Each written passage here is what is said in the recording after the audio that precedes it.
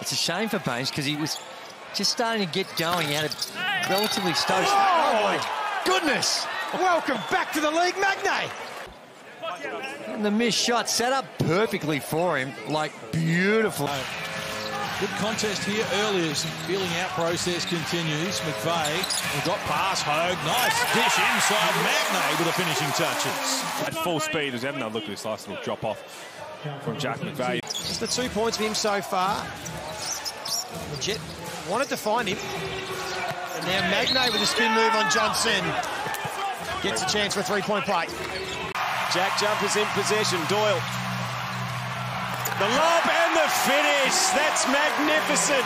Steindl and Magnay. You can't stand still.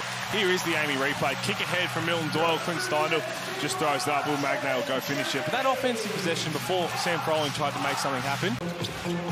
Steindl trying to find his best basketball.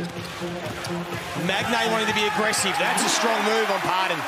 Great take. It was only a couple of weeks ago that these two teams played. Now famous last quarter for the JackJumpers. McVeigh upstairs for Magnay. He's going to have to play more minutes than that due to the fact that we might not see Ice back out here. But Doyle gets his first 2 of the game. Boy. He's got the physicality. Have a look at this.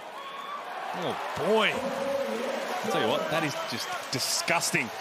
Easy turnovers just like that. Just because they're young doesn't give them a pass to get sloppy turnovers. Close range. Magnay puts a lid on it and drew a foul as well, so a chance at a 3-point play. Over the top from Milton Doyle.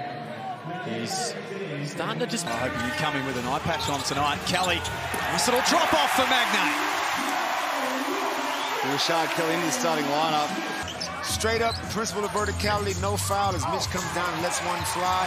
But the JackJumpers have increased the tempo on defense and forced their first turnover. Now look what's happening.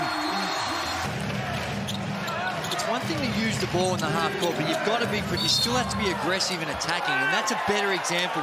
Just swinging it around the horn and getting some nice, pretty passes. First versus fourth. Sydney Kings still on top of the table. They're coming off 2 straight losses. Magnay foul and 1 play. They were very rowdy at the best of times, but right now you can sense that they understand the urgency. And the defense not really at a high level, but they can't afford that today. Too big a game to give these kind of easy opportunities at the rim on a regular basis. It was great. As we go courtside to Matt Russell. Gee, JackJumpers isn't easing to the line in terms of the finishing post for the season. He just ripped into his team.